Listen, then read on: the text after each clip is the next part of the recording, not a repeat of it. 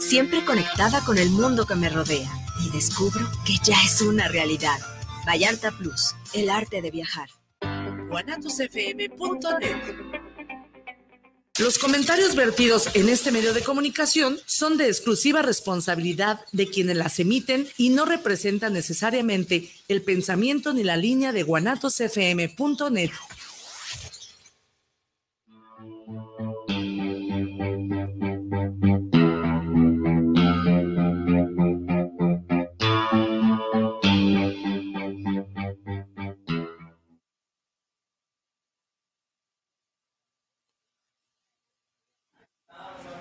Hey, how you doing, everybody? Lewis. Hello, Mr. Dr. Bruce. Mr. Bruce, Dr. Bruce, Professor Bruce. Man, you got so many titles. How you doing, young man? I'm keeping busy these days. Can you hear me well enough? Very well, thank you. That's good, yeah. Thank you. It's good to have you. It's been a long time I haven't seen you. Yeah, I haven't been seen, actually. I had a liver transplant last year, so I've been out of commission, and I've just started to come back. I gave my first poetry reading in over a year, and I don't know, I've been doing things in the community since then, and resumed my teaching, and it's been good. Yeah, I'm coming along, and I'm getting healthy, I think. So no complaints at this end. So. And not long ago was your wife's birthday, am I right? That's right. She I won't tell you how old she was, but she had her birthday. I had mine the week before. Right. Close. Yeah. So listen up, ladies and gentlemen. I have this guest is a very special guest, extremely special guest, Dr. Bruce Meyer. I first met Dr. Bruce, the English professor, through a mutual friend, Colin Carberry from la Universidad Tecnológica de Nuevo León in Linares, Nuevo León. That was back, I think, if I'm not mistaken, 2015 or 2016. 2015. And okay. Yeah. It was interesting because our buddy there, the English professor, he invited either 12 to 15 writers from all over the world, but Bruce is Dr. Bruce is very was very exciting in the way that our relationship started and continued, because I happened to be on a trip in Italy. And I ran across a friend of his, another poet laureate, just like Canadian poet laureate, just like himself, George Eliot Clark. And we were on the train, and I started throwing names around like I know famous people too. He goes, "Oh, you know Brucey?" I go, "Oh, excuse me, he's my buddy. I know him for over 20-something years." I go, "Oh, okay." Yeah, George and I go back away. So yeah, he looked me up in Toronto way back about 1979, and I got a call out of the blue one night during supper, and I was still an undergrad at that point, and he said, I wanted to meet you, and he said, I hear you're the guy who does things in poetry in Toronto. And at that point, I was writing a lot and publishing a lot and organizing events and things, and next thing I knew, George had hitchhiked to Toronto, and he'd slept in ditches all the way under one of those reflective lumberjack blankets that they use for fighting forest fires. He'd slept in ditches, and I organized an event for him at a pub, like a gathering, not really a public event. And he still had bits of ditch stuck in his hair. And I said to him, you should run a comb through that, you look a bit travel worn. But anyways, George and I have remained close ever since. And that's very good. That's very good. He was his eyes opened up. We were on this train going to Pisa in Italy. He goes, Bruce, and he tells his partner, what's the name again? Giovanna Ricci. Giovanna Ricci. He goes, he knows Bruce. And like everybody in the train were looking at us. Yeah, so that's cool. That was outstanding. Well, last summer when I was in the hospital, I got this. Carrie brought me this thing that had come in the mail. Excuse me. And George had taken one of my poems and set it to music, or had it set to music by a composer. And it was kind of like one of those things that got me through the blur of the medications and the haze of everything that was going on. I was drugged out of my skull. He'd taken a poem from one of my early books called Mavity Street. And he had it set to music by a jazz pianist. And then he did these broadsides of the score and auctioned them off. And I guess it was the middle of September. I couldn't be there, but I watched from my hospital bed at the Rehab Institute afterwards.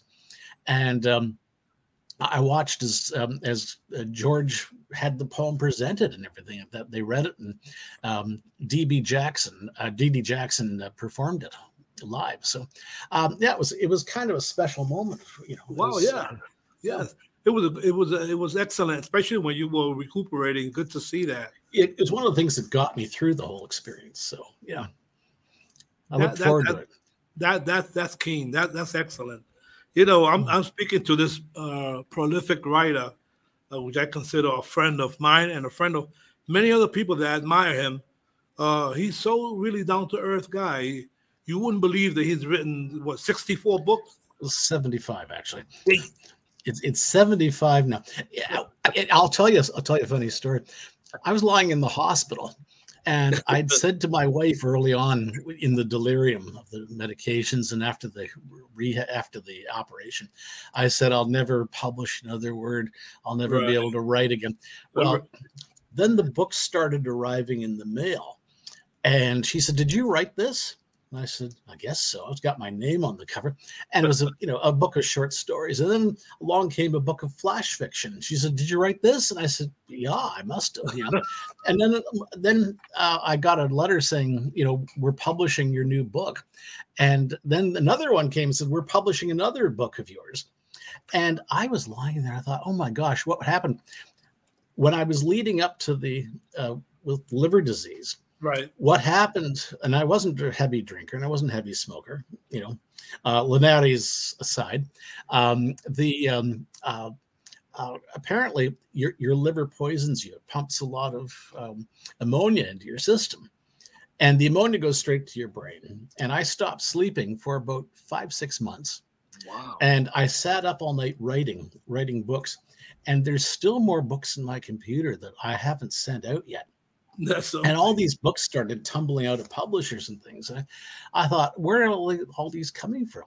So it's sort of given me a kick in the butt to start writing again and to sort of tune into things. And I am gradually tuning into the world again, which is nice, so. But I don't recommend people going through a liver transplant. It's as a basically an antidote to writer's block, Right. Yeah. Writer's slump, I think they call it sometimes. Yeah. But Bruce's books have been translated, and I'm gonna read the list because it's very impressive.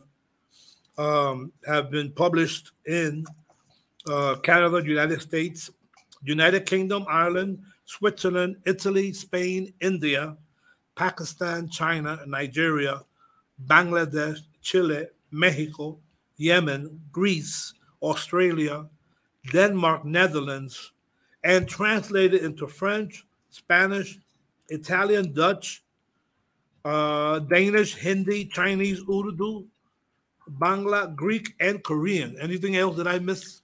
I think that's about it. There was a Bangla book that came out again last year when I was in my delirium, and there was a woman in living in Nova Scotia, Farzana Shampa, did a wonderful translation of my work in Bangla, and I can't read it because it's all in a different script and everything like that. But apparently, while I was recovering, I'd go on Facebook, and people in Bangladesh on street corners were holding up the book, this Bangla translation, and everybody was reading it. Things sold out several times over in Dhaka. And I said to her, what's happening with this? She says, everybody's reading them. I thought, wow, because in Canada, nobody, gives a hoot, sort of thing. It's kind of, you wrote a poem sort of thing.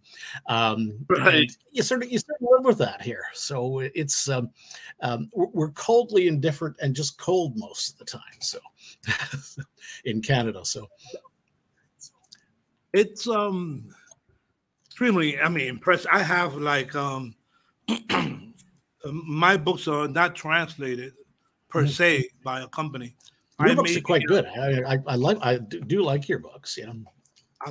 I've been fortunate to have a couple of my English books translated by myself, that is, into Spanish, but not the book entirely, just a couple of poems on anthologies or short stories. But your impressive track. Let me just read something here about Dr. Bruce. Certificate of Postdoctoral Studies, McMaster University, 1990.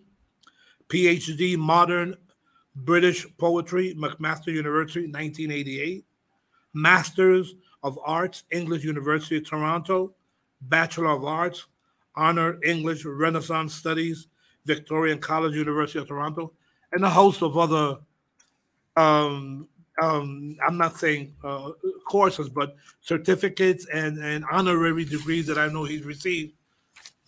This gentleman is such an inspiration because back, I believe in 2016, when we were together, he took it upon himself to write a book, Linares, the book Linares, which is about the town where we were in Nuevo León, and he wrote each presenter or each guest from whatever country they were from. He wrote each a poem. Amazing. He did that. That was while I was there in the week. Yeah, and Luis, I have to thank you again. I owe you a debt of gratitude. You got the book published, with Acento Editorial. Acento, yeah, and it's still apparently. I was talking to Colin. He says that book is still people are still talking about it. So it's. It was kind of like a symphony fantastique, flying in through a hurricane, which we did. Richard Green and I flew in through the hurricane, and the guy who picked us up, his name was Angel, and then leaving, Angel drove me out, and I flew back through another hurricane, and there was the hurricane was in Toronto, and it was one of those things that I thought, it was just. It just became. It was just one of those moments when everything happened. It was a serendipitous thing. So but I owe you a debt of gratitude because you were the guy that got it published. So Acento Editoriales here in Guadalajara were very receptive to the fact that who you were. After I explained to them who you were, they were very excited about it. There's another book of all your books.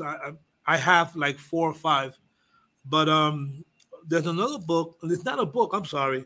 It's an interview you conducted with 14 Canadian writers in their words. Was that a podcast, interview, book? They were published in magazines here in Canada. Brian O'Riordan and I did the book together, and we were sort of young bucks at the time. I think we started off interviewing people in 1980, and the book was published in 85 by House of Anansi Press, which is a major press here in Canada. But we published them in all sorts of different magazines. We published them in the Odescant, which was a major literary magazine here, and they started appearing all over the place. And one of the people we interviewed was Leonard Cohen when no one was talking to Leonard Cohen, and I think no one was talking to him. And Irving Layton, who is a Canadian poet, who we interviewed after we did Irving, we talked to Irving. Irving said, "Here's Leonard Cohen's address. Go and talk to him." So we went down to Montreal and we interviewed him. And while we were there interviewing him, at the end of the evening, Leonard said, "Would you like to hear some music?" He says, "I'm feeling kind of holy." And so we said, "Sure." And he sat down, played a couple of things, and then the next thing we knew, he said, "I'm working on a new song." And the new song, he played a couple of bars, and it was the second and third verse of Hallelujah. And he says, "I've got a first verse coming along." He says, "I don't know." And he started playing like the third and fourth lines of the song, of the verse. And my friend Reardon looked at his watch and went like that to me, like we should be going, sort of thing. And Leonard Cohen stopped playing, and he put his hand on the strings and looked at Reardon and said, "You don't really care for music, do you?" And that was, and the line made it into the song, and we were there, and that line came from the fact that Reardon looked at his watch at the wrong time, and he was trying to tell me we should be going. So, but the book, that book has been the most quoted book in Canadian literature. Everybody who's doing studies of the writers in that book, they have to go through that book. They have to talk about what the authors said, and the authors, bless them, poured their hearts into their responses. Yes, we sent them the transcripts, and they made sure everything was perfect, and that they fleshed it out.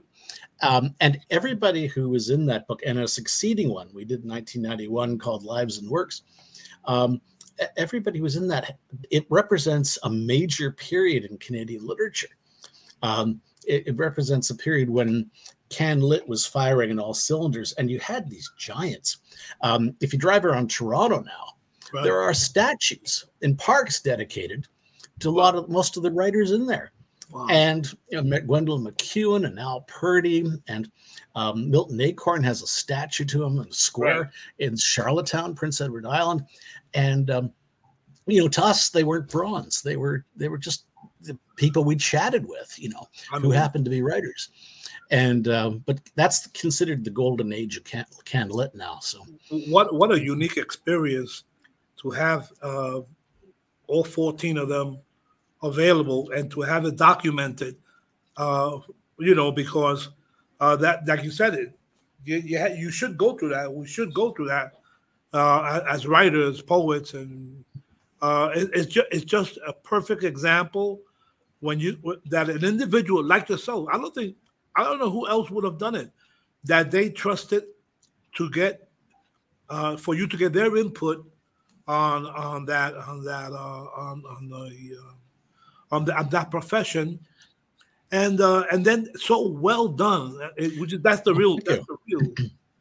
Well, I think it was a case of angels rushing in where fools rush in where angels fear to tread.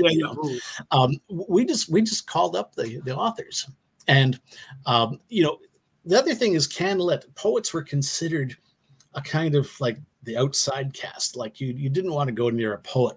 They weren't criminals, and they weren't dignified members of society. They were kind of somewhere in between. That was kind of considered not polite society, and but not necessarily criminal society.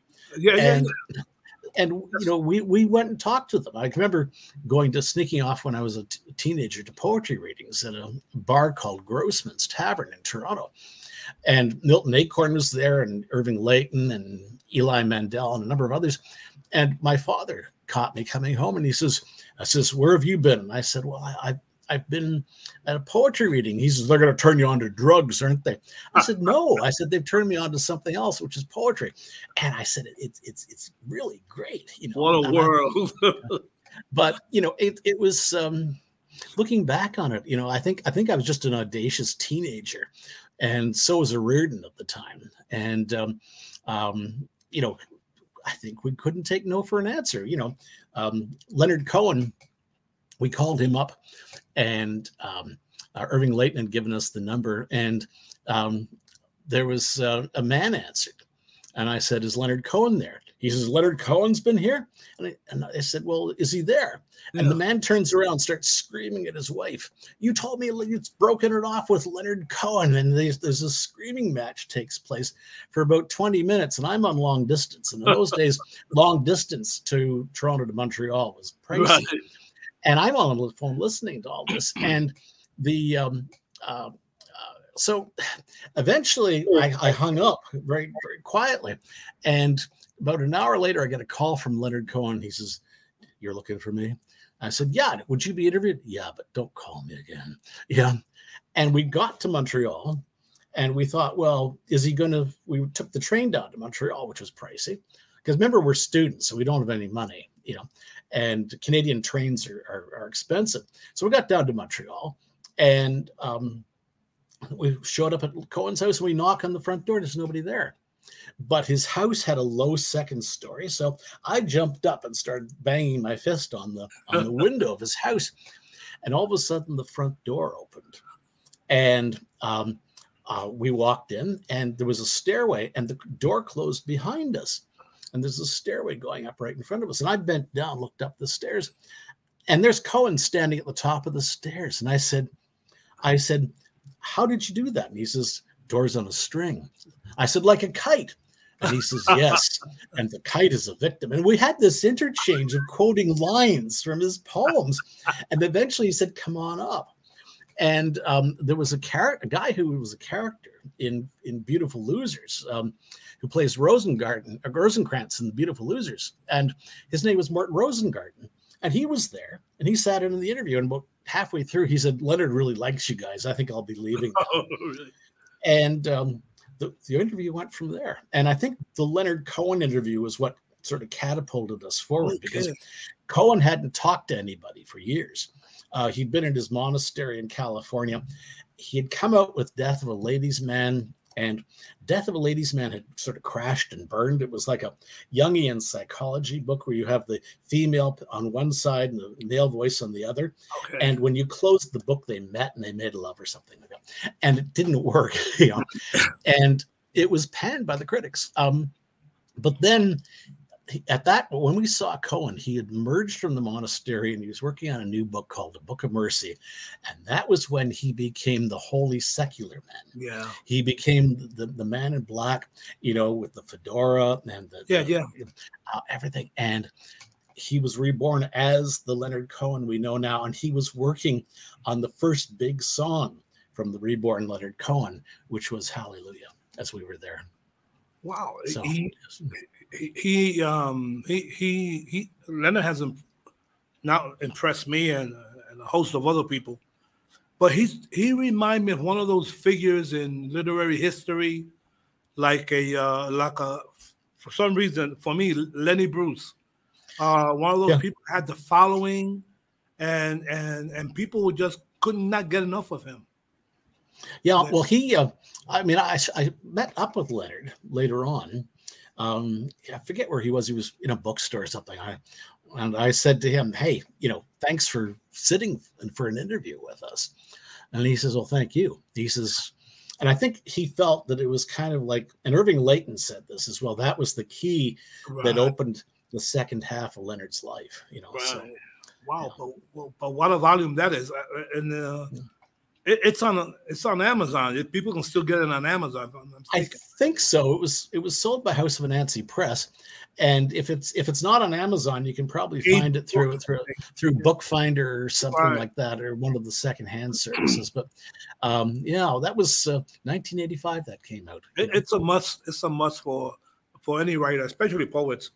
And it's still going. I mean, it's people are still reading it. So Like I wish I got residuals. I recently bought a copy. Yeah, I wish there were residuals involved, but not quite. Yeah, sort of thing. But it'll still help a lot of people to understand, I guess, the mind of these great writers, because that's what they are. They're well known. They're great in the sense that you can always learn from them. To me, that's a great writer. If I can learn something from you, and I'm not talking about technique, I'm talking about that what you pour into your work, and I can get something out of that, you're a great writer because you have affected me. And I'm not going to copy from you, but I'm going to keep you in mind. Well, Gwendolyn McEwen, who was in that book, sort of nurtured me, and so did Milton Acorn as well. The two of them had been married at one point.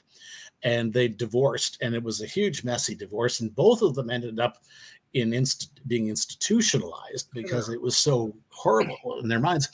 But I remember Milton Acorn taking me out after a poetry reading, says, "Mr. Meyer, you can't do that," and banging out, beater and beats and things like that on the table in a restaurant, and people looking over thinking, what's going on here? And then Gwendolyn McEwen, I interviewed her, and then she would ride her little bicycle around the university district, just at the edge of the university. And one day she said, "Come on in for a cup of tea." So we went in for tea, and she was wonderful. I would drop in to see her all the time. And I did a photograph of Milton Acorn that she said was the best photograph ever, and it's in the book. Okay. And it was on her desk the day they found her after she died.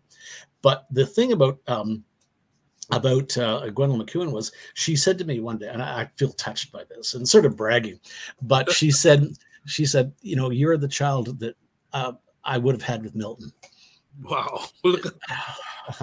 Okay. So I consider Acorn and McEwen to be my sort of poetic parent. I have real parents, and I love my real parents, adored them. But my mother's still alive. So yes. My she had a birthday. She just 94. She just turned 94. And she still lives on her own. She's got all her marbles and everything. But she, that to have poetic parents is important because it means that there's a continuum at work.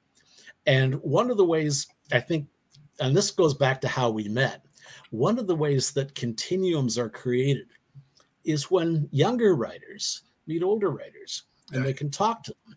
And I've always tried to foster that, whether it's setting up reading series here. And I ran an intensive workshop in Toronto every July 1st weekend for years.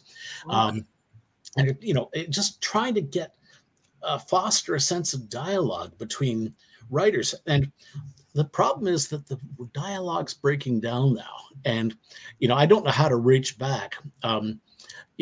Someone said to me, I said, I wish she was a new poet laureate of Barrie. And I said to her, I wish you'd get in touch with me. We'd love to chat about poetry. She says, "Oh, I don't know what I'd say." She says, you're legendary. And I'm going, no. I said, there's stuff you can learn, we can talk about, and don't necessarily have to teach you all that. I'm just to rap about the art. But that's what Colin was doing in Linares. He was trying to create a sense of dialogue, not only between established writers such as yourself and Richard Green and a number of others, and also George Lloyd Clark, but to create a sense of dialogue between writers from different places. And that's basically how we met. And then Two Linares came out of that because you could just feel it during the Congreso. You could feel this sense of, I suppose, the energy of people sharing ideas and talking about things and talking about poetry and then talking to students and everything like that. And Colin said to me, "Well, I modeled it on the thing that you did on July 1st every year at Hart House in Toronto." So, I think that that's how literature exists. It exists as a kind of continuum, but it's a conversation as well. Hey, that connection that we developed in Linares still exists today, because I know that when one of us that had attended those international Congress of language and literature, when one of us has a birthday or one of us writes a book, I see how we all congratulate each other, and that's really keen. As a matter of fact, I remember a recent book that I did, memoirs. Sharon and Marianne and Jack Hart, they all helped me out with with this book, my latest book. So we still have that connection. It's great. You can call on me anytime. I'd be happy to lend a hand. So, one of the people who contacted me in the hospital was Karen Schenfeld. And she said, "Oh, Carrie says." I wrote to Carrie. She says you're very, very ill. And I talked to her on the phone, Karen Schenfeld, and she said to me, "You'll get better." And at that point, I thought, just going to die here, sort of thing. And because liver transplants are just about the worst thing I can imagine. And she said, no, you're going to get better. And it's the sense that I think we're still there for each other. I think part of us we're still standing in the bar there, and we're having steak. Like I wrote a poem about steak for you. I noticed. And we're all eating together, and we're all having a conversation. It was great, though. It was part of fun. What a way of meeting that you can still carry on after all those years. You can still carry on as friends, encourage each other, and and seek advice if necessary from each other. Yeah, so that was really outstanding. Our meeting the little town, meeting the townspeople. I've been back a couple of times after. It is a pretty small town, and people still remember me, for crying out loud. They call me professor, profe, for crying out loud. I was like, well, I'm not a professor, but yeah, Louis, all right. But it's good to feel that you did somehow you had an impact in that small community. Yeah, there was a student I met, and he was working in a dress shop down the street when my daughter was with me. Remember, she came to the second one I was at. Yeah, and Juan Carlos, and I'm still in touch with Juan Carlos. And he said he couldn't decide whether he wanted to be a poet or a filmmaker. And I think he's into film now. I kind of I lost one for our side, but he I kept in touch with him, and my daughter's kept in touch with a number of people, and I'm still on Facebook with a lot of the students. And it's encouraging to think that even if they don't become insanely committed poets, they're still having connections, and it's the creative mind that's at work behind it all. So. And I know soon you'll be working on or reviewing that book that Colin is going to send you. I'm writing a forward for it. There's an anthology. I'm not sure if it's the forward or another portion of the book. Yeah, but a drum roll. I remember him telling me he was so excited. I hope he accepts it. Let's hope he accepts it. Yeah, well, drum roll, because everything's there. I think you're definitely in and everything. But he's actually taken poems from all the people, and he's had them translated into English, or he's translated them in English himself. And it was an international conference. I mean, I know he's quite close to Munyam Afakar, from Iran and so forth. He's translated them all into English, and he just sent me the manuscript today, so I'm going to write a forward for it, and so it's it's kind of nice, because now there's a souvenir. Now we have to go back and launch the book, have a reunion or something like that. Yeah, a reunion for sure. Yeah. So, but anyways, Richard Green, to talk about the connections, Richard Green, I've talked to his class a number of times at the UT, and he teaches creative writing at the UT, and he wrote a blurb for my new book, which is this one. This is called Church Grammar. So, okay. There it is. Church Grammar. There it is. Yes, I'm familiar with that. There we go. I know you can see that it's in focus there, but there you go. That's the cover. And I launched it on April the 22nd. And, it's just, it was great to come back, because, I was standing there reading in a mask and everything like that, because I'm immune compromised. I can't go into crowds and things, but it was just nice to get out, and to be there. And it was published and launched at a little church called St. Thomas Anglican Church, which is on the campus of the University of Toronto. And it has the most amazing wood carving. The whole chancel is just, beautiful oak carving and everything like that. So it was a gorgeous venue, and the great sound system and everything like that too. So it was nice. It was it was my welcome back to reality event. Welcome back indeed. Let me ask you something on the professional level, as far as writers, because I get quite a few that visit this program because of my diverse selection of guests But let me ask you something about criticism. With the degree of books that you have written, how is it that you how is it that you handle criticism? Because for some of us, we take it with a grain of salt. Other of us are traumatized. Me, it doesn't really matter because I'm doing it for me anyway. Well, I was fortunate to be mentored at graduate school by Paul Fussell, who wrote The Great War in Modern Memory, who was this major American critic. And I walked up to him after a talk he'd given at McMaster University, and he had a couple of facts wrong in this talk. And I pointed out to him, and I said, you can contact me. We were both working. He was both talking about World War II British poetry, which is what my doctoral thesis was on post-World War II British poetry, but I had to do the preliminaries. And I remember talking to Fussell, and so we kept in touch. Fussell wrote a wonderful essay about author's big mistake, it's called. And he says there's certain things authors shouldn't do. They shouldn't, when they get a bad review, they shouldn't write to the reviewer and sound off, because that just sounds like they're crackers. And they shouldn't thank a reviewer for a good review.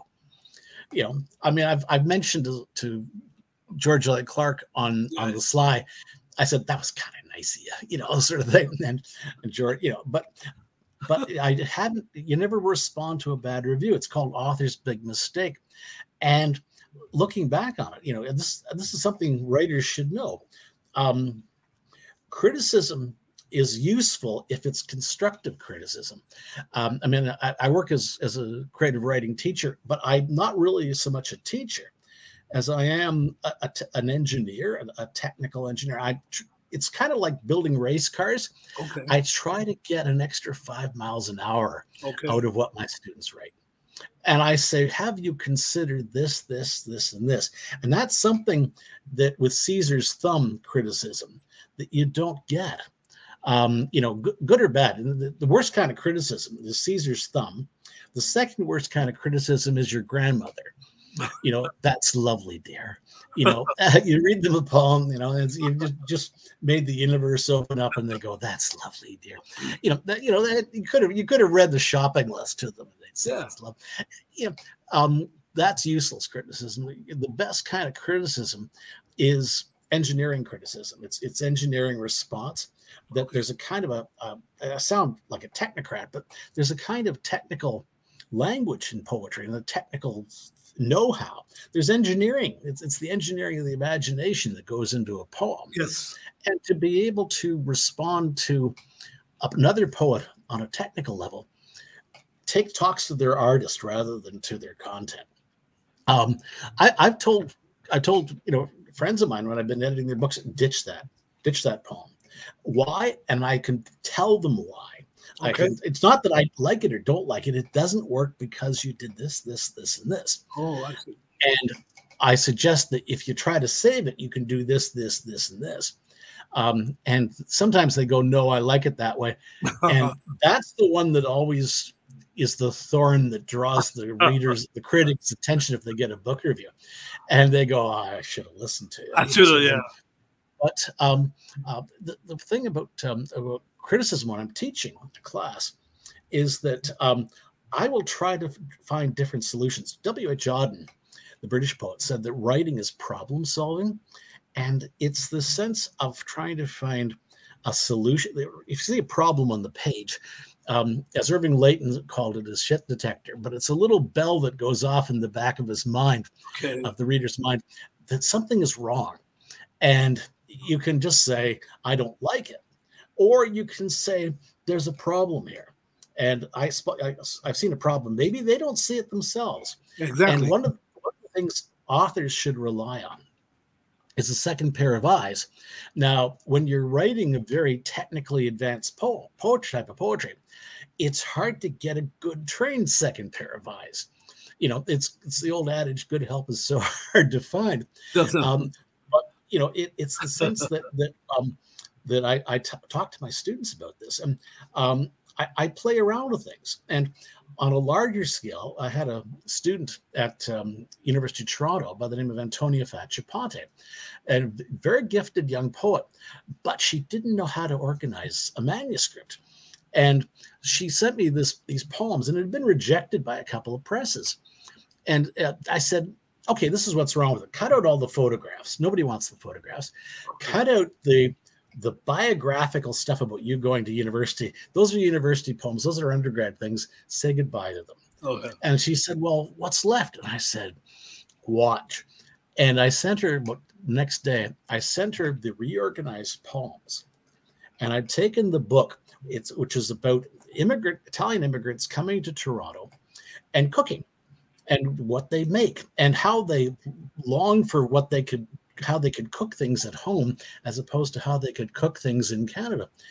And I said, there's something else going on here. And I parted the book into two sections. It opens with an introduction, an overture.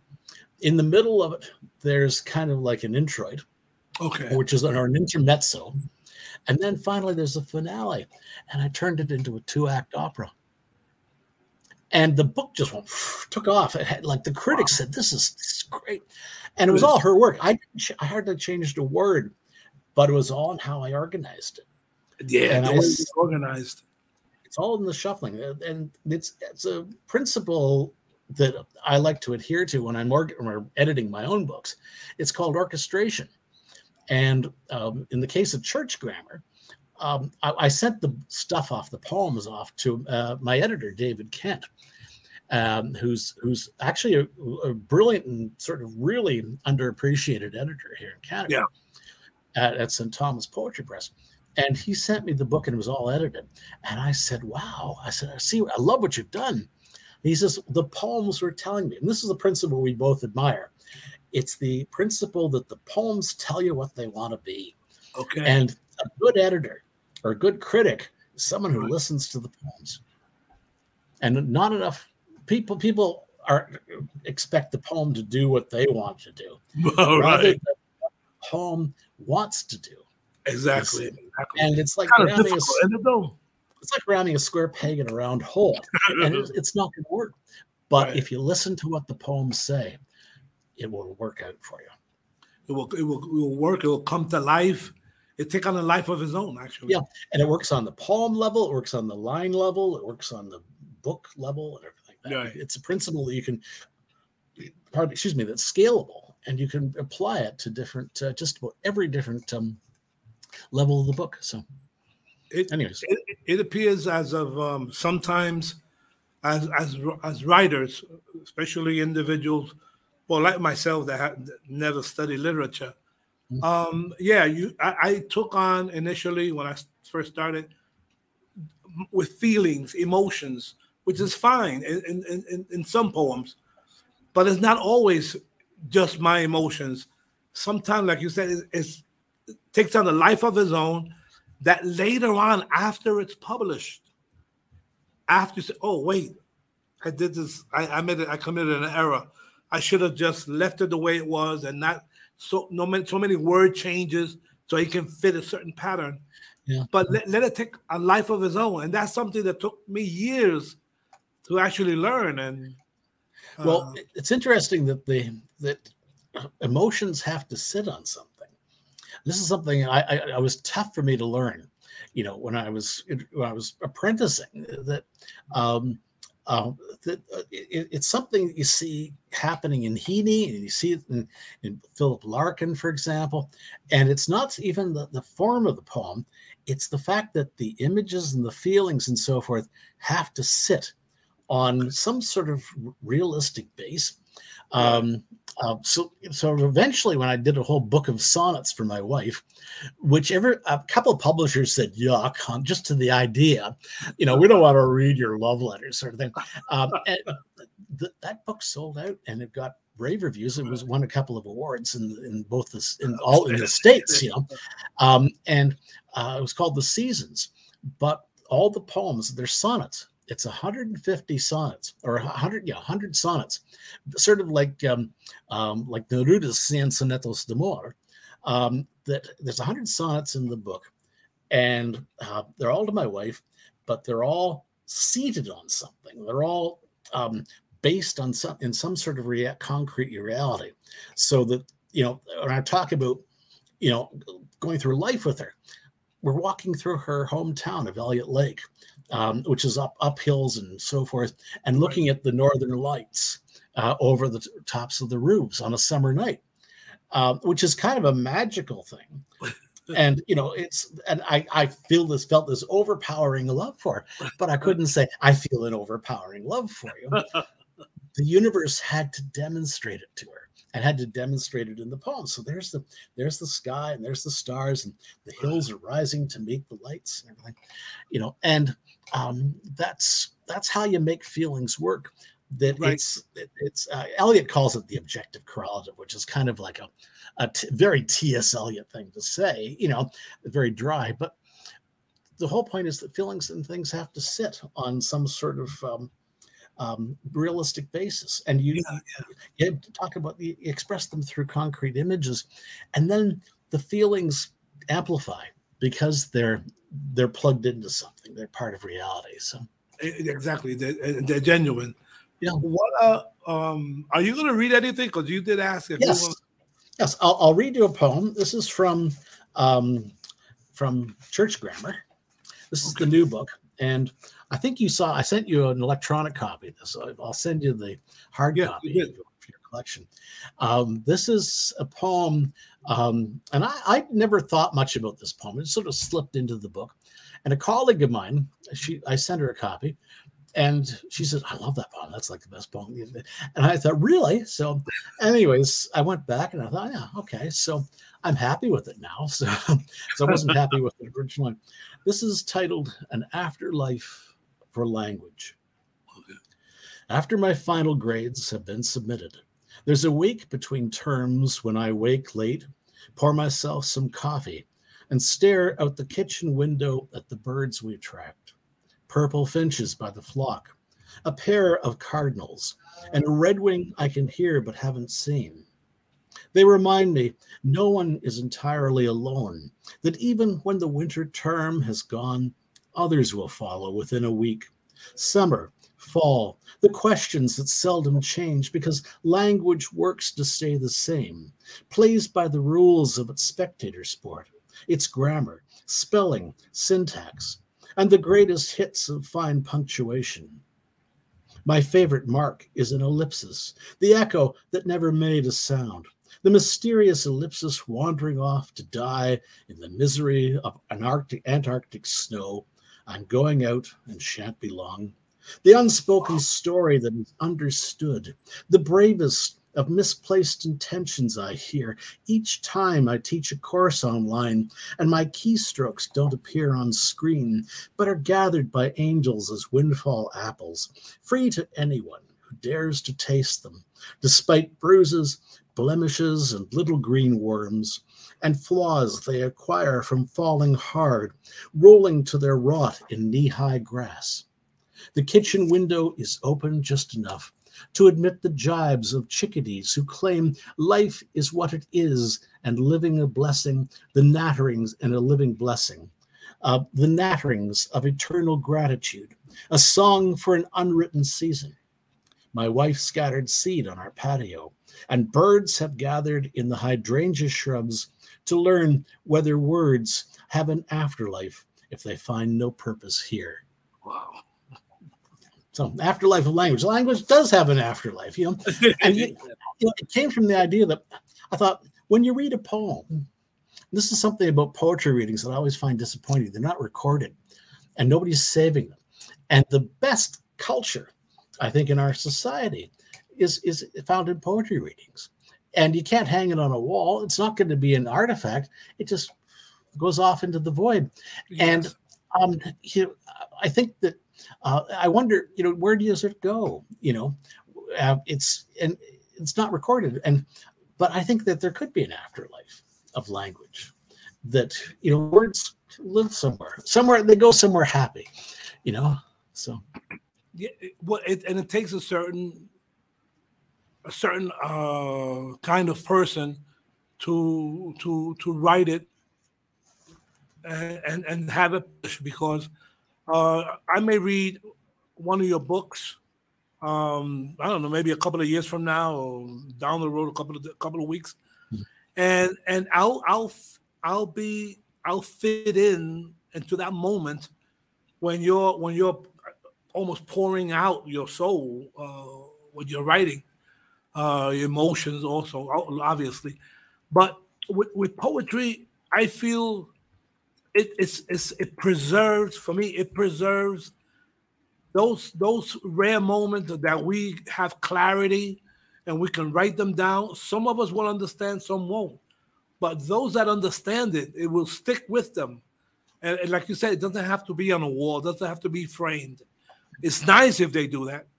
But those moments when we're writing and we think this is something that we're doing on our own, I think it's a mixture of all the things that are happening while we're living that gives us the power or the urge to put it on paper and somehow preserve it.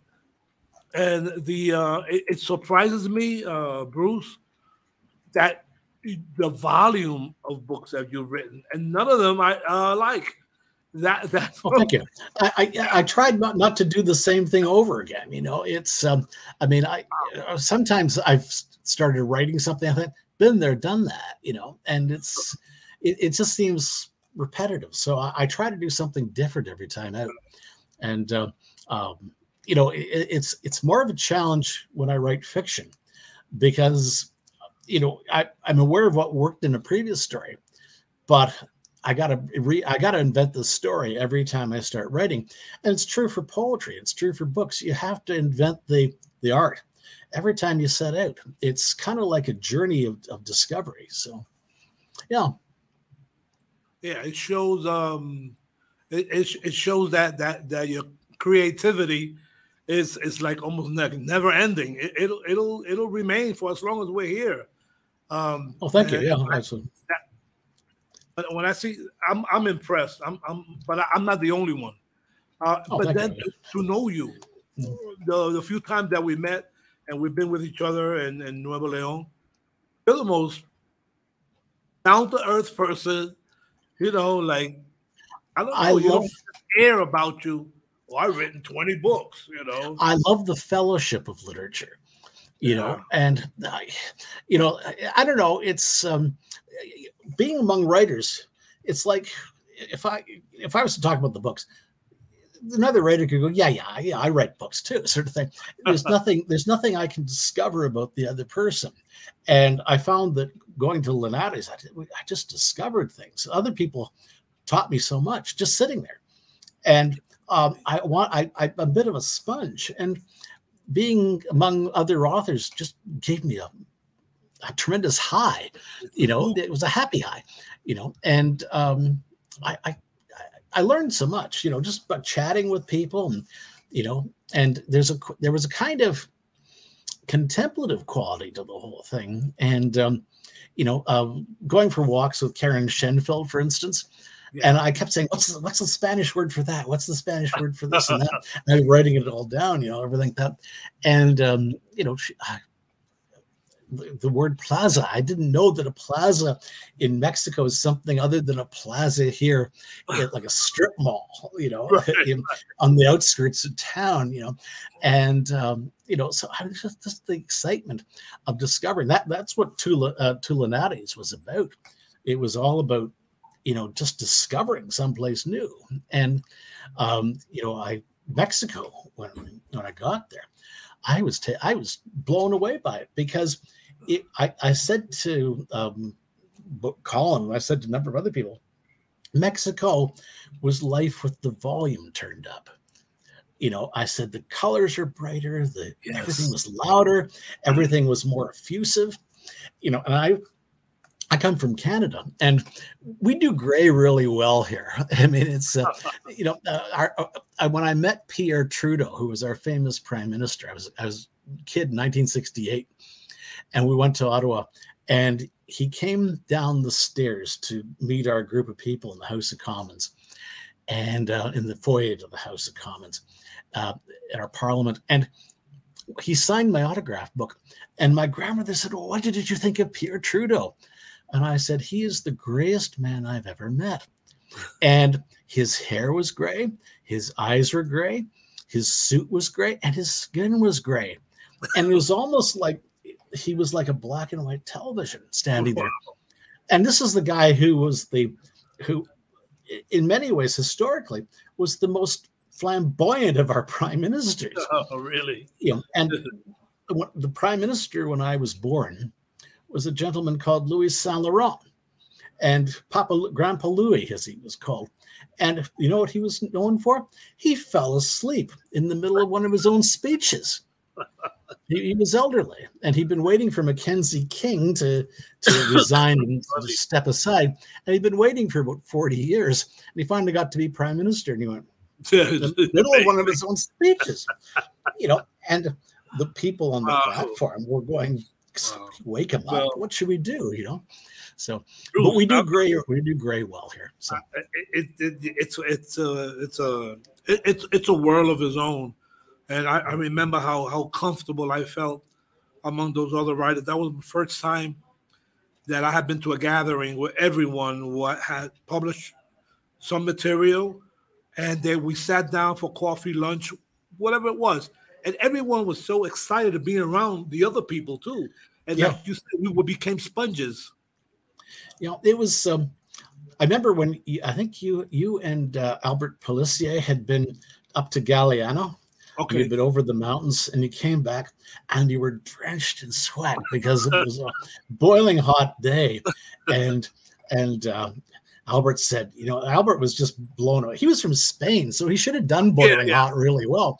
But he was actually blown away by the heat and by the intensity of the experience. And then the next year, when my daughter was with me, Jonathan Mann, who was a British poet, and we were driven over the mountains and to Galiano, and it was part terrifying, you know, because there were those goats in the road, and the road dropped 400 feet, and my daughter was like, she was sitting in the back seat, but she had her fingers in the back of my neck, and I think she left bruises, and it was exciting, and that's